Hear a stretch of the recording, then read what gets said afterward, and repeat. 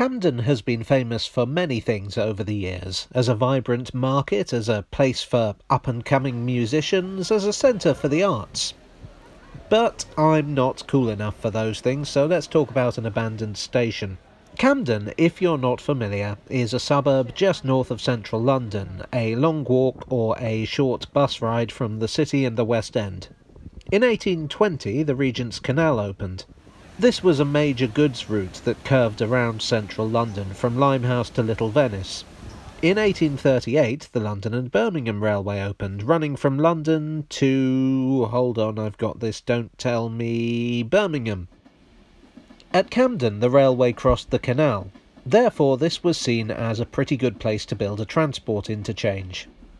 Pickford's, a road transport company founded in the 17th century and still in business today, decided to build a goods depot here in 1841. Shortly after, in 1846, the London and North Western Railway bought it from them. The London and Birmingham Railway had become part of the London and North Western Railway that very year, and they figured they could use all that warehouse space. In 1851, another railway showed up, the East and West India Docks and Birmingham Junction Railway, which was a very long name, and they wound up renaming it the North London Railway. Then the London and North Western Railway took that over, but that's another story. Point is, they also used the depot. The depot was a large and busy place, and you can still see a lot of the signs of its former use today. Most obviously, there are all these rails set into the cobbles. This round thing here is also quite interesting. It marks the site of a wagon turntable. These were common in railway goods facilities, as a way of making best use of limited space. If you want to see a surviving example, there's one at Coaldrops Yard in King's Cross. Wagon turntables were used in conjunction with capstans, rotating drums that enabled horses or locomotives to haul wagons around corners. Capstans were often hydraulically power-assisted, meaning that it was possible for a man to haul a wagon.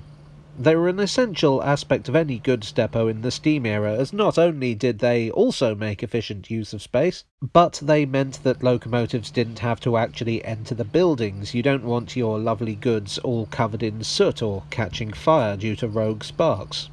Well, unless you're planning insurance fraud, but that's a whole other ballgame. Also essential to the goods depot was a vast fleet of horses and carts, and the facilities to look after them. What is now the stables market used to be just stables, complete with smithy, feed stores, and a horse hospital, or horspital. Literally hundreds of horses could be stabled here, with up to 800 by the end of the 19th century. And that wasn't even all of them. The London and North Western and North London railways had additional stables at Euston and Broad Street respectively, and local businesses would often have a stable of their own. The depot affected the industries that grew up here. Camden became a popular centre for the manufacture of pianos, in large part because lugging a piano through the streets is a real drag, so it's convenient to have a railhead nearby. Wines and spirits were also a major business in the area. The Roundhouse, built as a locomotive shed and now a performance venue, spent some 90 years as a bonded warehouse for spirits after steam engines outgrew it. Gilbey's, another spirit merchant, had extensive stores in the depot complex. 1907 saw the only time that Bakerloo line trains ran through Camden, where the line's first trains were delivered from America and offloaded here, being taken by horse and cart to their depot. Incredibly, horses were still in use here until 1967, whereupon the stables were closed down.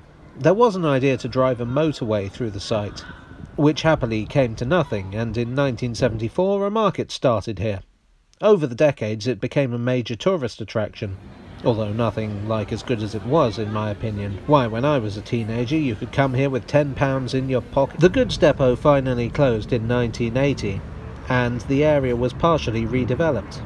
The large transfer shed is now the headquarters of a media company, as I found out when their security guards wanted to know why I was photographing it.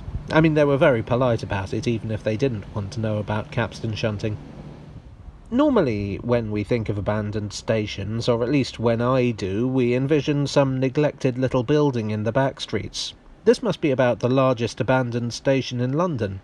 If you know differently, though, do let me know in the comments section.